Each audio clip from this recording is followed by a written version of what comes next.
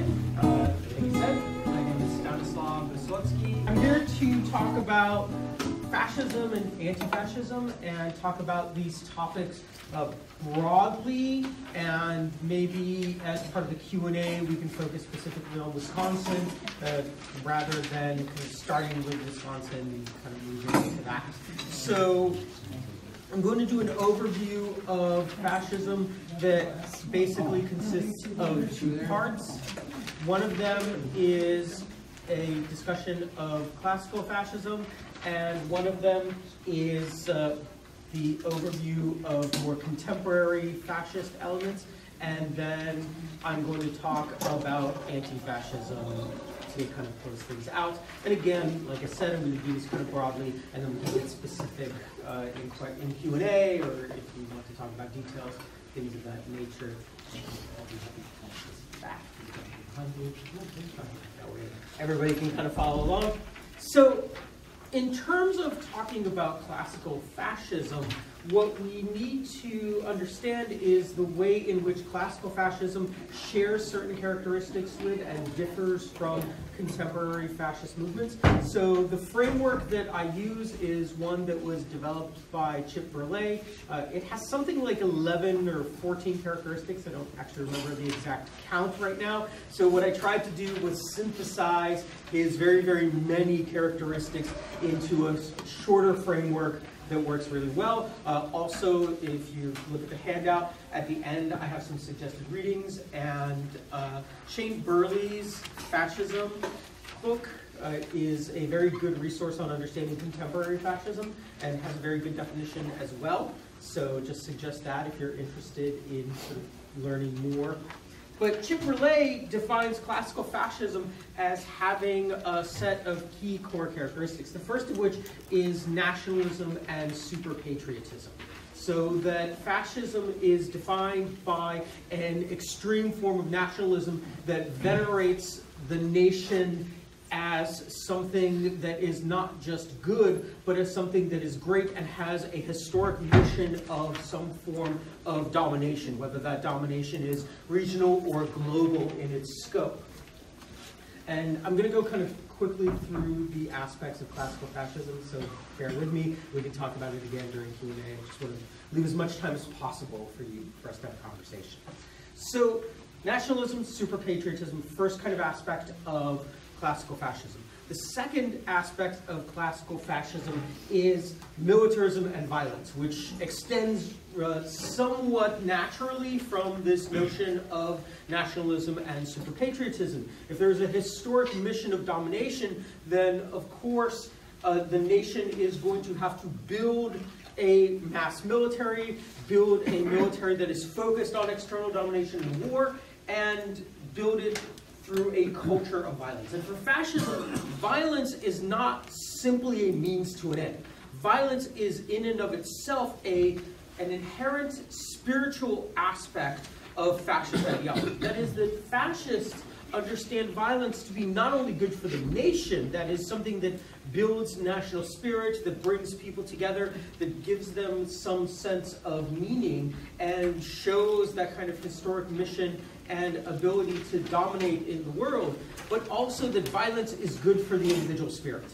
So that the violent individual, or the individual who is willing to carry out acts of violence, or at minimum support acts of violence, is a better spiritual human being than an individual who does not turn to violence in a fascist ideology.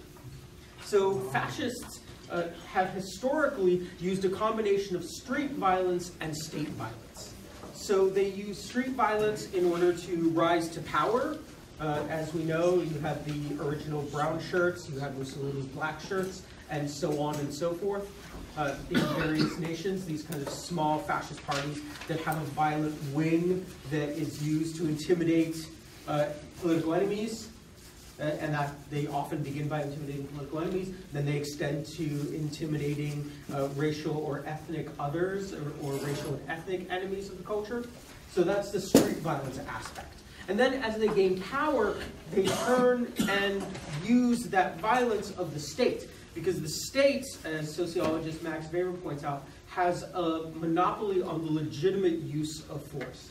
right? That we have police, we have military, they get to use force, and if we do the things that they do, we are criminalized, right? So the state has that monopoly on the use of force, and so fascists take that monopoly on the use of force and turn it again towards political enemies, towards people who are seen as enemies of the people or nature or the nation as a whole. And again, those are often racialized and ethnic others, outsiders, as the fascists construct themselves. So that's the violence of the state. Now, the interesting part is that when fascists take over a state, they not only use state violence and the sort of legal apparatus of the state to impose violence upon people, but they also use a combination of street violence as well. So the state engages in official violence, but then they sanction street violence as well. They allow the sort of thugs to walk the streets and engage in violence against enemies with very little impunity. So we can see sort of the hallmarks of a fascist state as being one that allows both state violence and street violence. So that's the sort of notion of militarism and violence. The next aspect of classical fascism is an authoritarian hierarchy and a cult of personality. So classical fascism, as we understand it, certainly in its original formation with Mussolini, certainly with its sort of almost ideal-typical pinnacle of Nazism under Adolf Hitler, and all of the various fascist regimes that have existed throughout Europe, Latin America, certainly we're seeing with Duterte in the Philippines right now, these kinds of regimes all have a cult of personality built around the power of the leader. The leader is special. The leader has, again, rely on the sociologist Max Weber for the notion of a charismatic authority, right? Someone who leads by virtue of their personality. There's something magical about them. So that's built into fascism. And then from that leader stems a complex hierarchy that people operate under. A very strong bureaucracy. So as sociologist Sigmund Bauman points out, that the bureaucracy of the modern society is something that allowed the Holocaust to occur, because all of the sort of structural preconditions existed. And so the hierarchy that exists in a fascist society is one that everybody answers to. Everybody knows their place in the hierarchy. So there's a rigid kind of sense of hierarchy, and at the top is some sort of charismatic leader. So this notion of a cult of personality. Fascism, and this is one of the more interesting aspects ideologically about it, as a system of ideas. Fascism sees itself as something new. It's something that's important to understand, because often we think of fascism as something that harkens back to another time. It does have a reactionary politics, but that reactionary politics is defined as inspiration more than a return to some previous era. So fascism constructs itself as something that is new and different and uses the language often of radicalism in the way it projects itself to the world. So that it is against modernity and modernism, the modern society, the technological society. So fascism often comes with a kind of romantic love of nature. And and that extends, of course, to the notions of racializing groups, because there is a sort of sense of nature there. So fascism uses that as a fight against industrialism, against the excesses of capitalism. So fascism posits itself as something that is better than capitalism, certainly laissez-faire capitalism that we have come to kind of understand in contemporary societies. Fascism posits itself also, however, as an alternative to socialism, to the ways in which socialism comes as a unifying internationalist force. So that fascism is better and different and avant-garde and something new that stands against modernity, stands against capitalism, stands against socialism, and stands against the failures of democracy. Because democracy is something that creates certain kinds of conditions that basically contradict the desires of fascists for a rigid authoritarian hierarchical control. And also for fascists, democracy is a failure. It's government by the mob. if you don't mind, can we do questions after? Is that okay? Yeah. Just because that way I can finish them. Okay. Yeah. So thank you, I appreciate it. So it is seen as a superior form of social organization. It is seen as a way of organizing the society in order to reach some sort of new and revolutionary pinnacle of existence. Or at least that's the way they present themselves. And last but not least, classical fascism appeals to the mass of common folk to join in a historic mission. You know, it is a philosophy that uses a notion of common identity to bring people together, ordinary people, and give them a sense of meaning, a sense of purpose, a sense that what they are doing is more than simply voting every 4 years, or going to work, or organizing for their interests as workers, but that they are in fact doing something that is going to bring greatness to the people. So fascism uses these elements to organize the mass party, to organize the people together, to give them a sense that they are making their country great again. So this is a sort of a brief version of classical fascism. Certainly encourage you to look into aspects of classical fascism and how it operates. But then we have to look at contemporary fascism.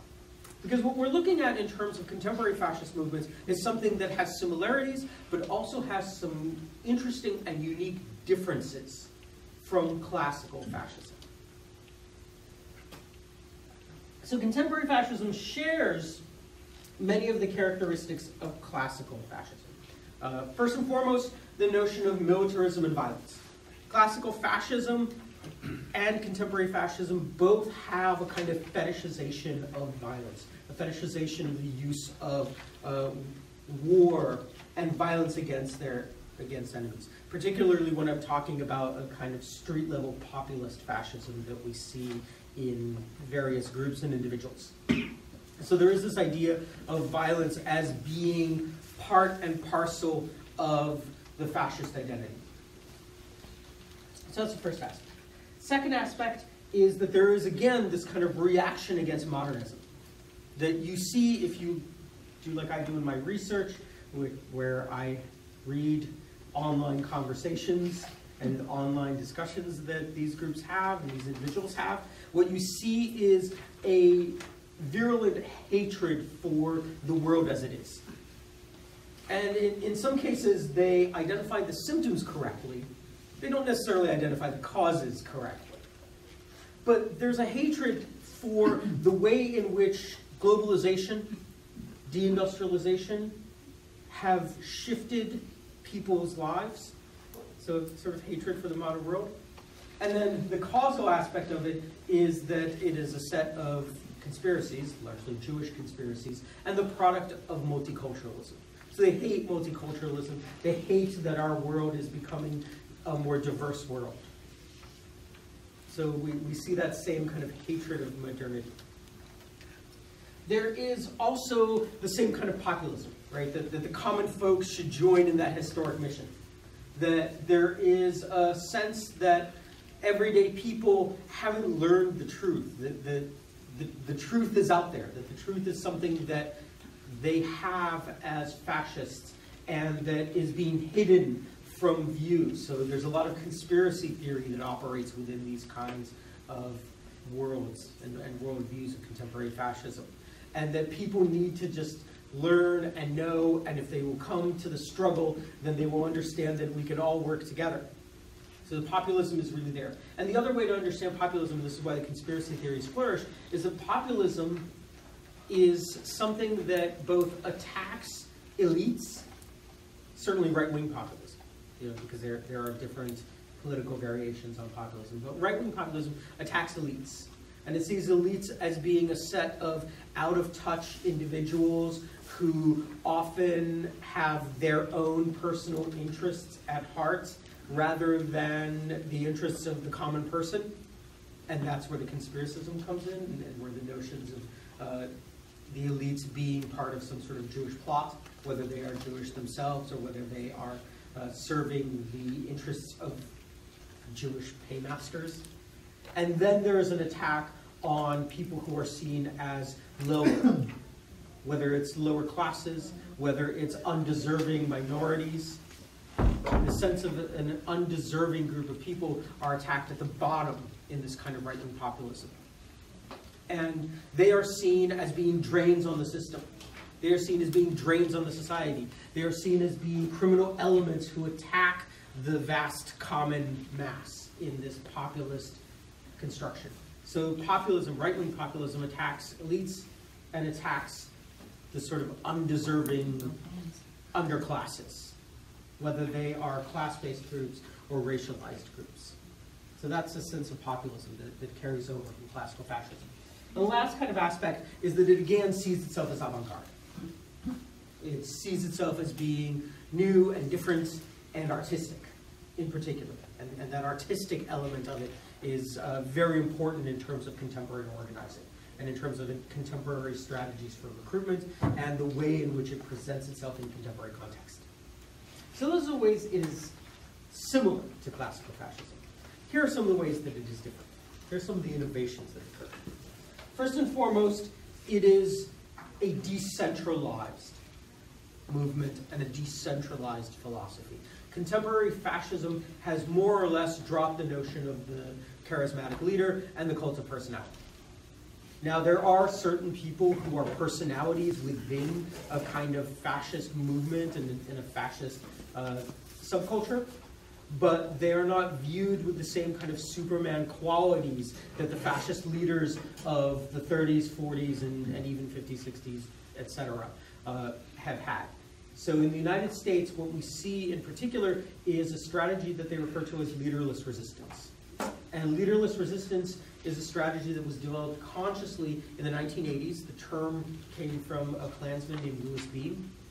And Louis Beam came up with this term after the movement had suffered some losses with the Order, the terrorist group, and the Aryan Republican Army being arrested and otherwise killed by federal agents in an effort to try to stop their terrorist efforts, and also in the context of prosecution, in one case unsuccessful, in another case successful, prosecution of leaders of the National Alliance and the Aryan Nations in a conspiracy charge of forming the Order, the white supremacist terrorist group. They were not convicted, but that scared them. And also the successful prosecution, at least in civil court, of Tom Metzger and the White Aryan Resistance for the death of Mullah Qatar in Portland, Oregon, which led to the formal disbanding of his White Aryan Resistance organization, but did not lead to Tom Metzger giving up his fight. That's a very important thing to understand about this notion of leaderless resistance. So the movement no longer has any sort of charismatic leader. What it has now, like a number of other movements, are people who serve as ideological inspirations and who encourage people to engage in individual level, quote-unquote, lone wolf tactics, that is individual level acts and small cell violence. And rather than having one large organization, you have a web, a complex web of organizations and individuals who are constantly shifting in terms of who is on the rise, who is waning, so on and so forth. But the idea stays and the participants continue to be involved in a broader kind of movement. And so that's very important to understand that contemporary fascism is decentralized. And so in that kind of model, what they do is they argue for a minimal state involvement. So unlike classical fascism that wanted to overthrow the state and use the power of the state to impose its vision onto the world, contemporary fascists are often very libertarian in their rhetoric. And the reason that they are libertarian in their rhetoric is partially because what we've seen, certainly since the civil rights movement, is that the state can act often as an agent of progressive change, certainly progressive racial change, but also because they've come into this logic of developing a new strategy for social change, because they're not interested in the sort of classical building a mass party, working in electoral politics. They're more interested in what sociologists and scholars of social movements call prefigurative change, where you create the world you want to see today, and you build out from there. And so contemporary fascist movements are interested in building a world not of one large central state, but of small democratically controlled societies with intense autonomy. So they're looking for, often they refer to it as like a racialized democracy. So that there's a democracy in particular for white people, and that there is often just a racial exclusion for anyone who's non-white, or, of course, genocide of non-white persons. So this is the idea. This is the future that they want. They're looking for a future, and they have these projects. You may have heard stories of them about how they try to move into one location.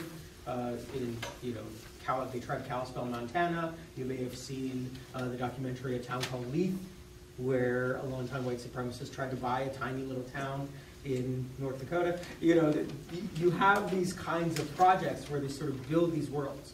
And that was kind of the idea with the compounds, like the Aryan Nations and the National Alliance compounds, is to build these little area worlds. But that's the way they see the world, is that rather than being an imperialist body, nations and regions should simply sort of take over and build their own kind of racial democracies for white people. And this is something that's shared across contemporary fascism, and actually across racial categories, which gets really complicated and weird. But we can talk about that maybe too. So these are kind of the aspects. The last aspect is this idea of culture and lifestyle. As I already alluded to when talking about this notion of prefigurative space, right? In terms of lifestyle, you lead a life that is as close to the ideal as you can develop. You try to lead a life that becomes increasingly surrounded by ideological others. Now that's really hard in contemporary American or European or frankly any global society. So what you do is, when you have the ability, you kind of pull back into a world where you can listen to music, you can wear clothing, you can shop for products, you can do all of these things that align with your belief system of racial and ideological hatred. So that there is a complete and total culture, a subculture, and that the main place for recruitment for contemporary fascist movements is within subcultures, is within these cultural formations that are outside of normative culture, because that's where people who are most likely to listen to your message are going to be. They're going to be the people who are involved in sort of spectacular subcultures, whether it's punk or black metal or goth or even hipsters. You're going to go into online forums, and you're going to basically find people who are young and impressionable and use these sort of arguments of, oh, I'm just doing it ironically, to quietly push messages of bigotry into these kinds of cultures. So this is the key sort of aspect. So just to kind of summarize contemporary fascism, it's a broad series of individuals, organizations, and institutions. And by institutions, I mean things like Richard Spencer's National Policy Institute. I mean American Renaissance, Jared Taylor's organization that do some of the intellectual work of this kind of movement. So it's a very, very broad movement. There isn't just like one group that you can point to. There isn't one leader you can point to. There isn't even one, set of ideas, really. I mean, there are conflicting ideas here. There's an engagement through mass media, social media, and other forms of interaction, subcultural forms of interaction. So that the contemporary movement is one that really does look for opportunities to participate in mass media. That's where someone like Richard Spencer has been really good at leveraging mass media as the kind of handsome spokesman of the quote-unquote alt-right. And social media, where it's not, you know, as much as there's been a lot of stories about Russian bots, it's not just Russian bots. There are, in fact, lots of individuals out there who are not just engaging in aggressive trolling, but also engaging in less aggressive, much more subtle forms of online organizing. So this is kind of what the movement is doing. And then last but not least, public demonstrations are different from the way in which we have traditionally understood public demonstrations, including public demonstrations from the far right. Because we often, particularly people in this room who are used to history of engaging in progressive public demonstrations, use them as a way of petitioning, right? As demonstrating some sort of anger or frustration at some policy or some other issue that you want to voice your opinion on. Fascists have not been doing that, certainly not in the Trump era. What they're doing increasingly is using public demonstrations as quote-unquote trolling events. They're using them as a means of basically trying to build anger, build frustration, and create conflict so that they can use that to internally message and recruit. Which is why, if you look at where they've been having their demonstrations, they've been to Berkeley a lot. They've been to Portland, Oregon a lot. Even Charlottesville is a college town with a progressive history. Boston, you know, when 40,000 people turned out, largely because it happened a week after Charlottesville. They are going to, surprisingly, honestly, I'm surprised they haven't been to Madison yet. Because what they're doing is they're going to the sort of liberal progressive spaces to try to anger people, to try to elicit a reaction. So this is what they're doing. They're intentionally, they're not going to where their base is. They're mobilizing their base to fight the enemy. And that's really important to understand, is that they're going to fight the enemy when they go to these cities. You know, they're going because it creates a sense of solidarity with their base when they go to fight the enemy. So that's the way to think about this. So let's flip a little bit. I'm going to try to do this rather quickly because we're looking at the time now. So anti-fascism. Let's look at the opposition. So anti-fascism, the way to think about anti-fascism is that it is a broad set of beliefs. And that anti-fascism is an ideological orientation towards opposing fascist organizing and opposing fascist movements. So that's it. To be an anti-fascist, that is all you have to do. At least that is the way that Nigel Copsey, a historian, defines anti-fascism. There are others who make a slightly different distinction between anti-fascism and non-fascism, so that non-fascism is just that you don't like fascism, and anti-fascism is where you actually organize to oppose it in some way. I prefer that definition personally, that anti-fascism requires you to take some action. Because nominally, frankly, the Republican Party is anti-fascist, as we may recall in their denunciation of a certain candidate in Illinois. The RNC said, no, he doesn't represent us, he's still running. Google it. You know, so nominally, right, the Republican Party is non-fascist, but they're certainly not anti-fascist. We can talk about that soon. Right, so anti-fascism, at least the way I construct it, means that you try to take some sort of stance in opposition. You engage in some sort of, it's more than just being like, well, I don't like fascists. So that's the first thing to think about. But it is a broad range of positions, ranging from center-left liberals, because there are certainly people who are on the center-left who have taken stances, to people who are far-left anarchists. So there's a very broad range of what anti-fascism can look like and is. And it's a broad range of tactical approaches. And that's something that's really important to remember when it comes to anti-fascism. Ranging from denunciation. So it is important to denounce, to strongly denounce, to not simply say, you just don't like that person, right? To really condemn a group, to actual confrontation and direct action. There's a very broad range of tactics, and in social movement studies, we talk about how basically tactics are infinite, and that our choice of tactics is developed by culture, by the circumstances on the ground, by strategy, by what's worked historically and what hasn't, so on and so forth. So it's important to understand that anti-fascism is the same thing. So let me focus a little bit on the sort of face of anti-fascism that we're most used to hearing about in the last year or so, and that is militant anti-fascism, or Antifa. And in order to understand where I'm coming from here, I did years of ethnographic and interview research with militant anti-fascists. So there are sort of two sides to the kind of research I do. I spend a lot of time looking at what fascists say online. I don't spend a lot of time talking to them. And then I've spent time actually with anti-fascists. So this is where kind of this overview of Antifa comes from.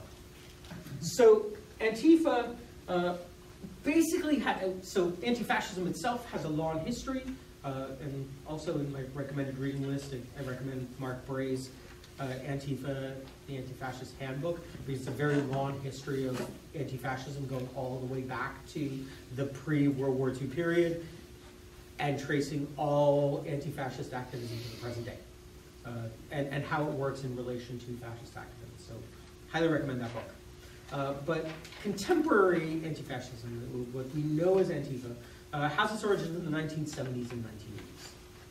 And at that time, you had this kind of shift that I'm talking about in terms of the contemporary fascist movement. And it started to move away from large parties. It started to move to organizing with smaller subcultural formations and things of that nature.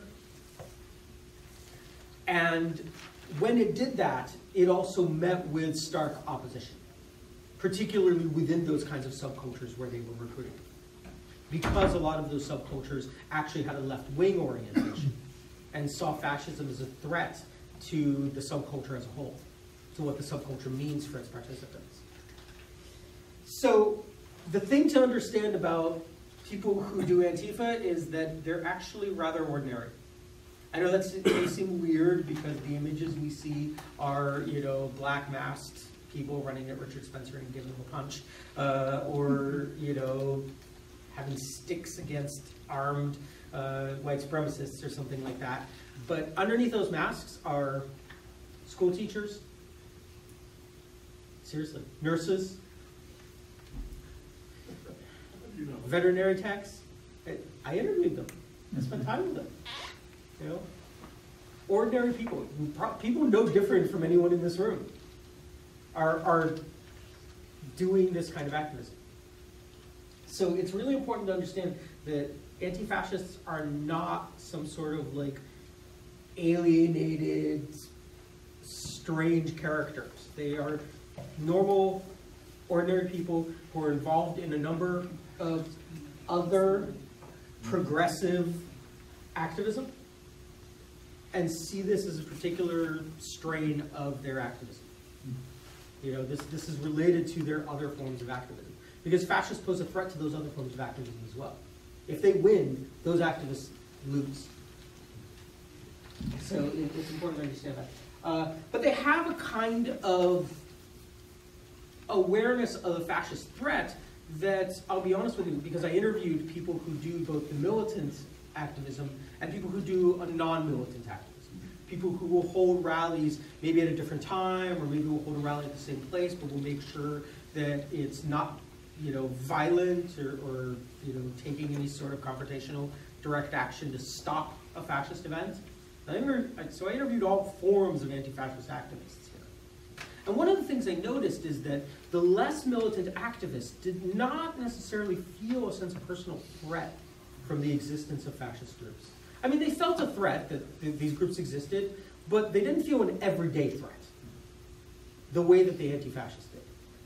And the reason that the anti-fascists often felt an everyday threat is because for many of the people I interviewed, there was an aspect of themselves often, what I call a personal threat, that made them aware of the way in which fascists pose a unique threat. So there were people who were LGBTQ, identified in their sexual orientation. There are people who were Jewish. There are people of color. There are people who basically their existence is threatened by fascist organizing. So they become more militant activists because they see, they see it as defense. The next were people who felt an ideological threat, a political threat, because they were involved in left-wing organizing, and fascists target left-wing organizers, and they target them with violence. We see this quite frequently now, honestly, with doxing campaigns online.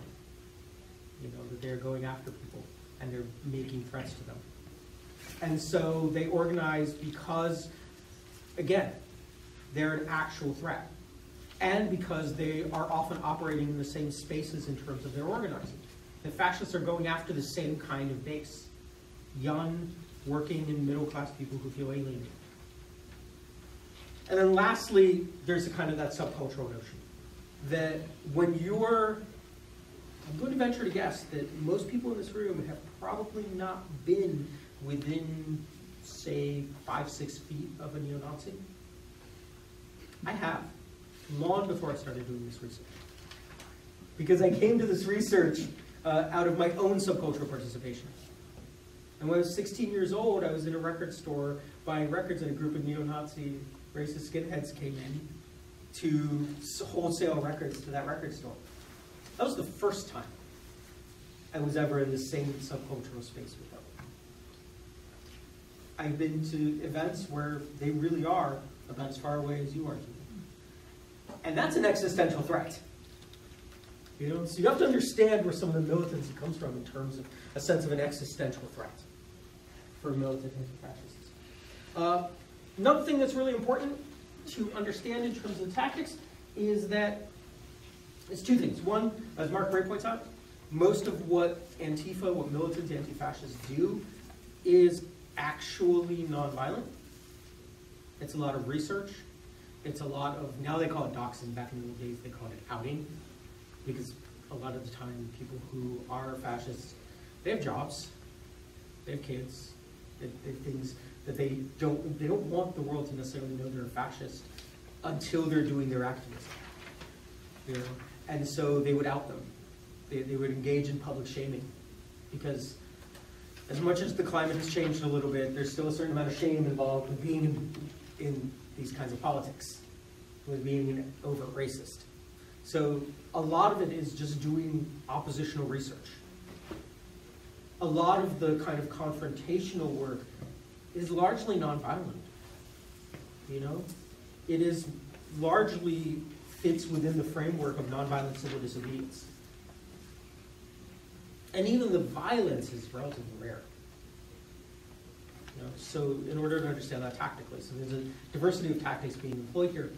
And the thing about the tactics is all of those tactics, including the violence, are effective. And we actually do have empirical proof of this. We have some fairly good anecdotal evidence, such as Richard Spencer last week saying he doesn't want to do talks anymore because they keep getting disrupted by Antifa. And they're no fun for him. So that's our anecdotal evidence. Oh, I know. But then we also have empirical evidence. So we have empirical evidence. We have studies of former white supremacists, primarily in Europe, because access to these kinds of groups is really hard to do. And one of the things that white supremacists point out is that there is, in fact, a certain amount of strain and frustration that comes from being targeted by groups that oppose them. So that that leads to a certain amount of desistance. It leads to a certain amount of people just giving up. Because the thing to understand about anti-fascists, and this is what I'll sort of leave on, and we can DQ now. The thing to understand about anti-fascists is that they're not actually in their activism to change people's hearts and minds. I know this is going to seem very strange. They're in the activism to stop a movement. They're not coming from a political or a social psychological perspective where you want somebody on your side.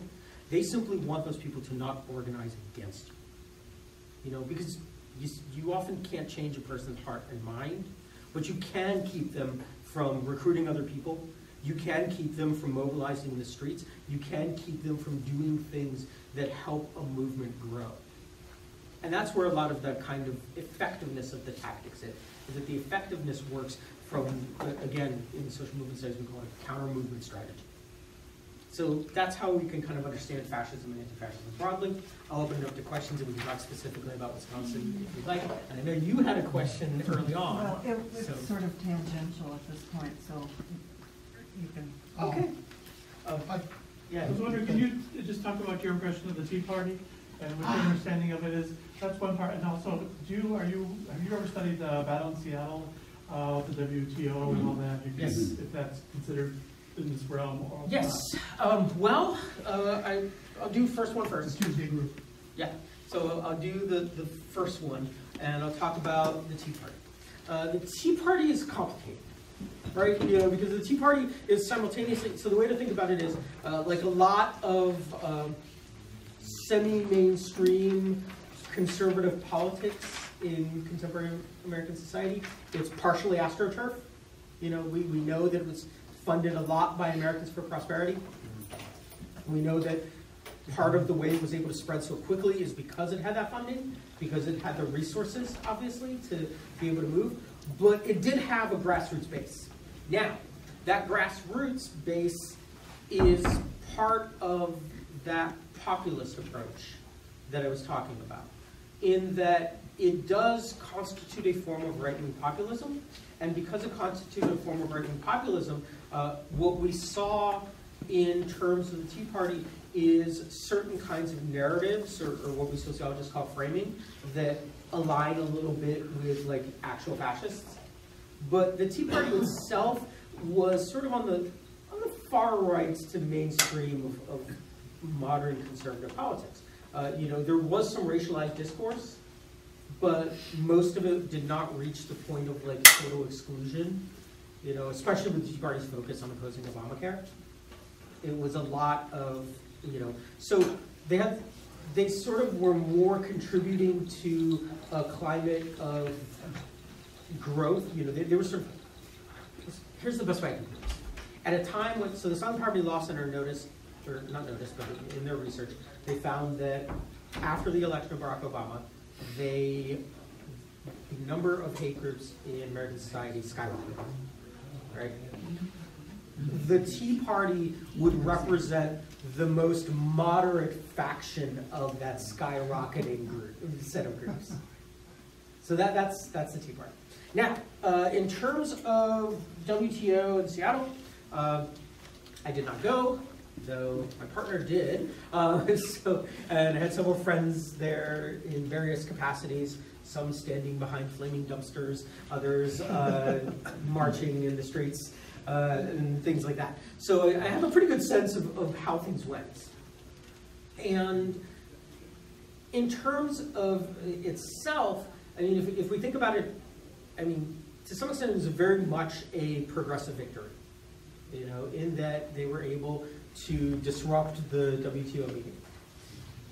It was also one of the first times that you saw these kinds of efforts of fascist groups to try to piggyback on some of these progressive concerns to build their agenda.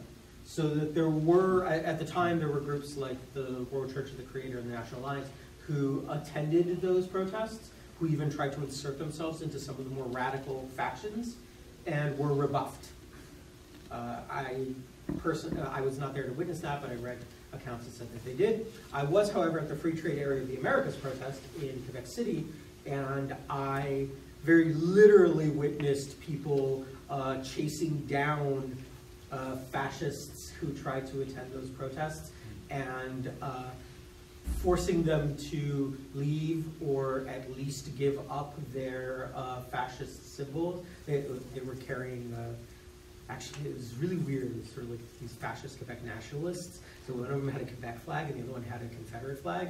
And they got those flags, they burned said flags, and the people were told basically they weren't welcome at the protest. So that's something I witnessed, you know, as part of my own progressive activism. So whenever they've sort of tried to insert themselves into progressive movements, they've been rebuffed fairly quickly. So that's what I can say to that. That's where you were headed. So yes, you had a question? I was curious if you could discuss an aspect of fascism that I've always been really interested in, and that is in classical fascism. My understanding is that they embraced the idea of the corporatized state as a mechanism of their politics, i.e. in placing corporate CEOs in places of political power that could make law. Where do modern contemporary fascists fit with that concept and that pillar of how do you organize a political movement? Okay. I don't see that. So where is that? I would say two things. One, that the oft-quoted statement that is attributed to Benito Mussolini is apparently apocryphal. He didn't actually say it. So we'll start with that. We'll start with that. However, there is so corporatism, as a sociologist, corporatism is a concept that is used in my discipline. And what corporatism means is simply a society where it is organized around group interests. So there are different forms of corporatism. In fact, a lot of progressive politics also relies on a kind of form of corporatism in terms of this sort of federated democratic representation that we hope to have in a progressive society. Now, fascists do have their own form of corporatism. So,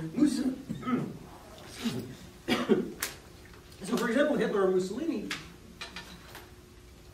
believed in a right-wing corporatism, where certain aspects of your identity would be what we call a master status in sociology. So if you were a worker, you would be organized in the society as a worker, and then you would be controlled by the state in a top. Remember that top-down hierarchy, right? So the Nazis loved unions, right? They didn't love unions as a bottom-up democratic force. They loved unions as a top-down force that could be controlled, right? So that the Nazis would have a labor minister who would then go to the heads of the unions, who would then tell the unions that this is what you're going to do, and that if you love the state, right? Where does ALEC fit into that? The Okay. legislation. So here's the thing that's interesting about contemporary fascism, is that contemporary fascism opposes the notion of these they see economic elites as basically either just straight up protocols of the Elders of Zion, Jewish conspiracy, hidden puppet masters who are running everything. So ALEC is really just a Zionist Jewish organization for them. Or they are the people who are running corporations who might not be overtly Jewish are doing the work of this sort of Zionist conspiracy. How about selling our roads to the Spanish? Where does that fit into their worldview? Are they mad about that? Are fascists? Yes, they are. Because what they posit, again, is direct, what they're positing, because they understand that this works in an American context, but it also works in a French context, in a German context. I mean, there's a reason that the Front National, and so on and so forth, have done so well. That UKIP, I mean, there's some issues around Brexit, but UKIP did well for a while there, right? They are doing well because what they do is their answer to the structural problems of contemporary society is retreat, right? Retreat to the smallest form of organization that you can.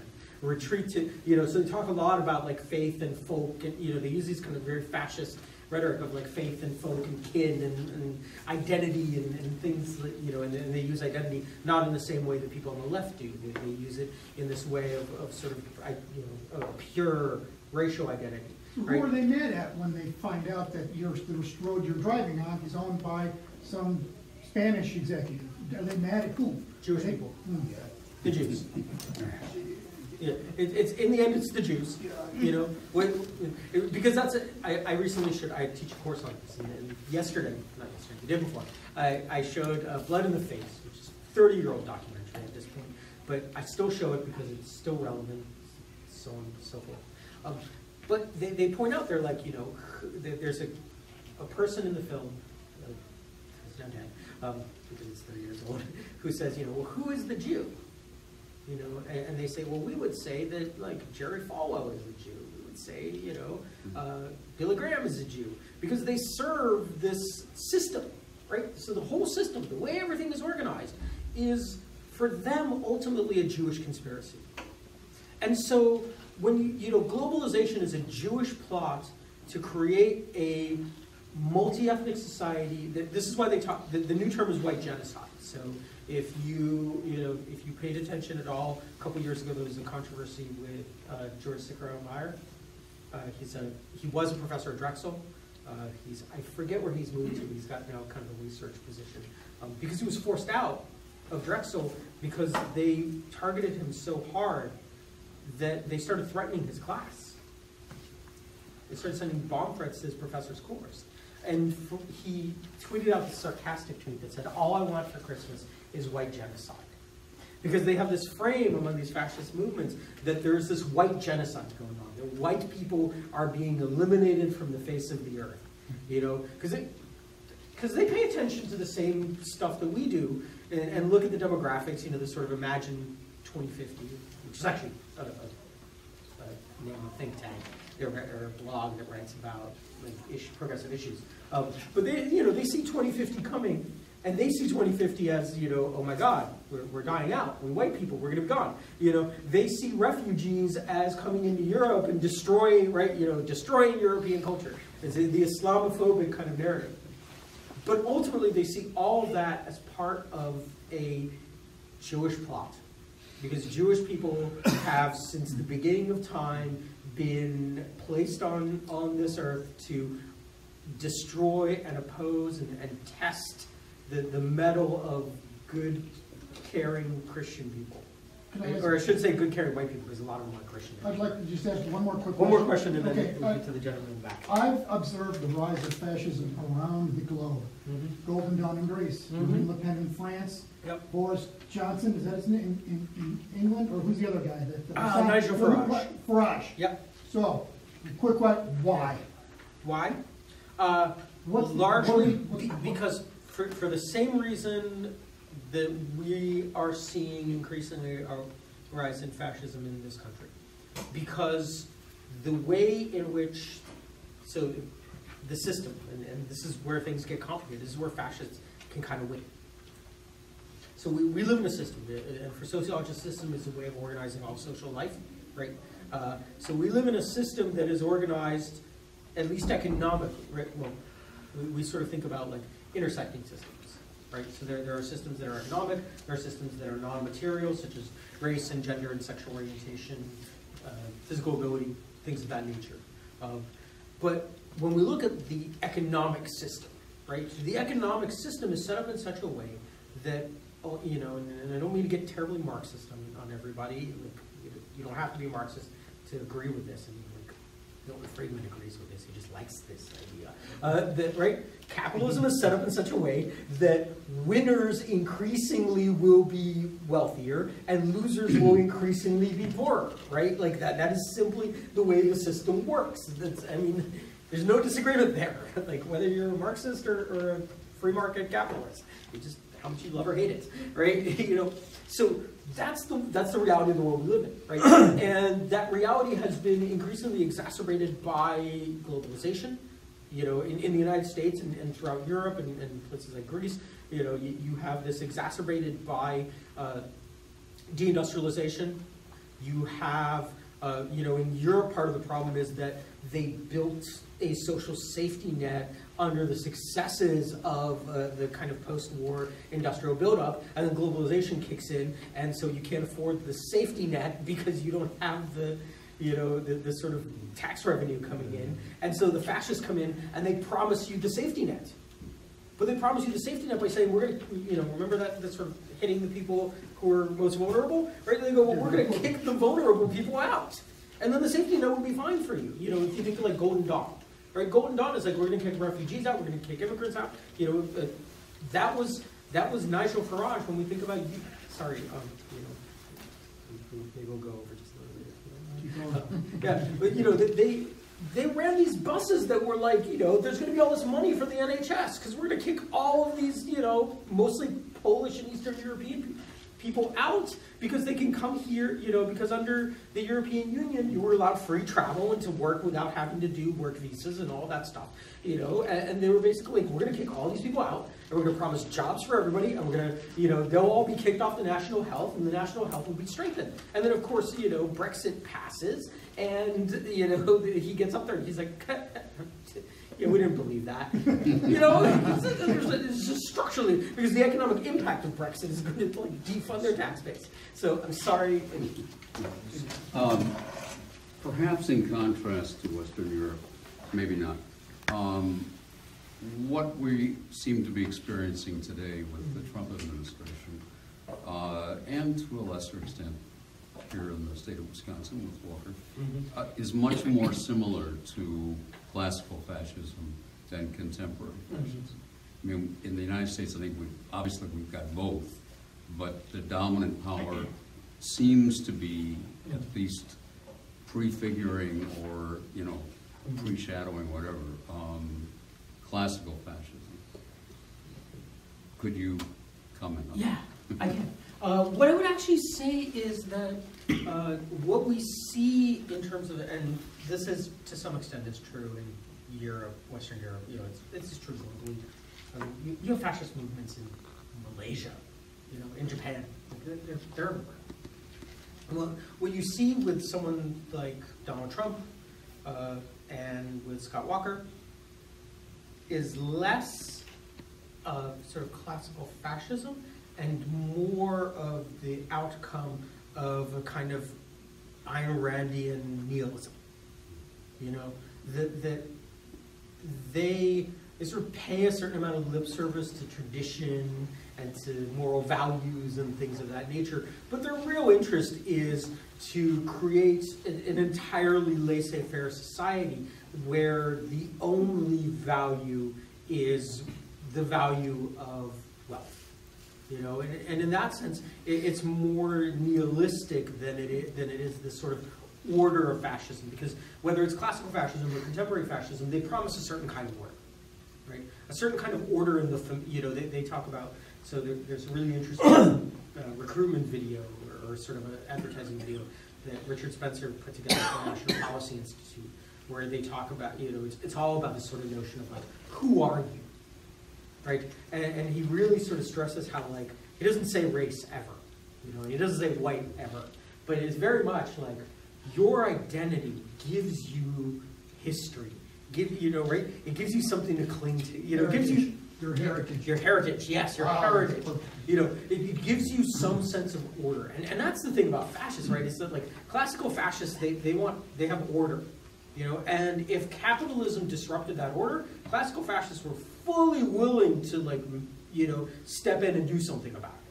And they did. And they did, exactly. Contemporary fascists is the same thing, right? They see disorder in they actually see disorder in capitalism, and again, they see it as a Jewish plot, but they see disorder in capitalism and they say, well, what we need is an order of, know your heritage, live in small communities where everybody is like you, right? Shares your values, shares your beliefs, and in those communities you won't have those excesses of capitalism, right? Because if we live in a world of small sort of combination of free enterprise and the sort of compassion of the where everybody's kind of like family, then that's going to solve the problem of chaos, right? Whereas the laissez-faire policies of Republican politics, and it really does extend to Donald Trump and his economic and other policies, are really just about take what you can and screw order and screw the rules. Smash right? and grab. Yes, it is. Yeah, smash and grab.